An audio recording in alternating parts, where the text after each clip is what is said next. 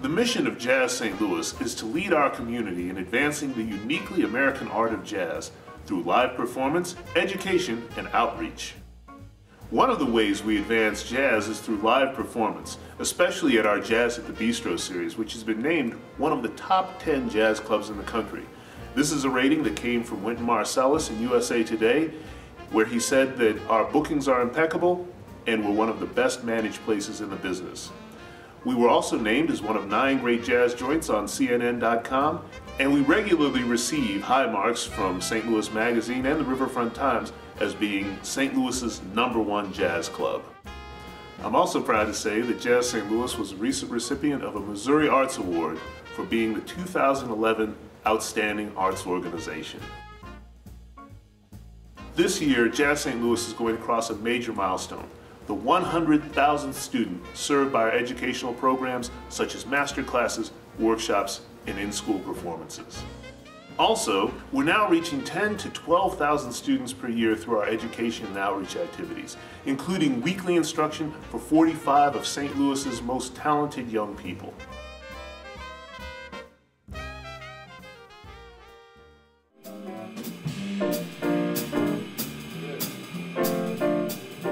It's not remembering, it's in your blood.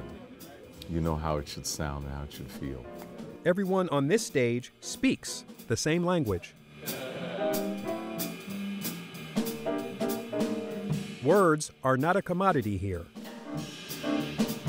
Making good music is the goal. For one afternoon, the St. Louis area students are learning from the best. Grammy Award-winning bassist John Clayton, his brother Jeff, an accomplished sax player, and trumpeter Terrell Stafford share their wisdom. I think everybody keeps trying to play, they're afraid to go. Which is kind of cool. It's a jazz lesson like no other. It just seemed so intimate. There was no outside distractions. It was just one-on-one attention, and the type of attention that students really need in order to progress to the next level. I didn't just learn about my instrument. I learned about bass and every horn and the drums all at the same time. What can we do to add to what we're doing to make it even stronger?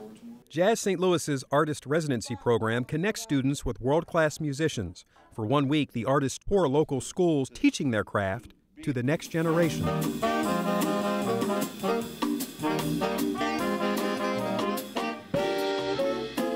Even if they don't go on and pursue music as a career, what's important is that they're having these experiences because someone who may not be a jazz musician may be a great advocate down the road, maybe someone who really pushes for jazz and jazz education in their community, or maybe a future teacher that wants to start a jazz band. Don't forget your notes.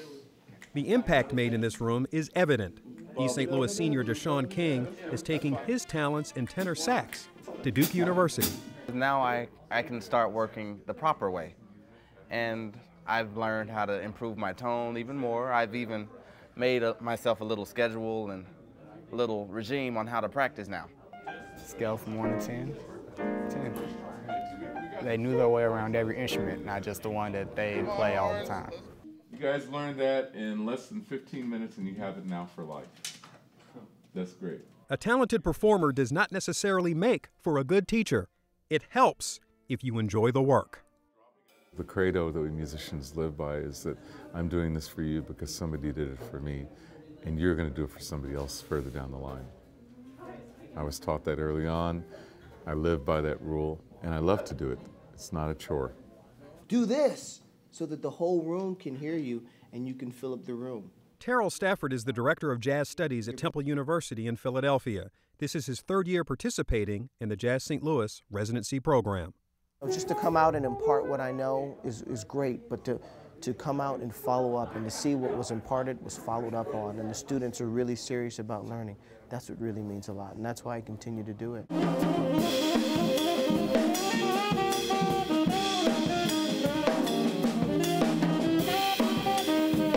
Ornette Coleman once said, "Jazz is the only music in which the same note can be played night after night, but differently each time."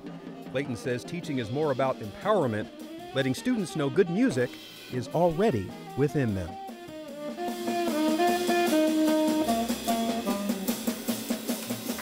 They're really focused, they're really listening to what we're telling them, they're They're trying what we suggest. They're totally into experimenting. It's all the right stuff. I know that if I follow what they tell me this week, nothing can stand in my way as long as I put what they tell me into practice.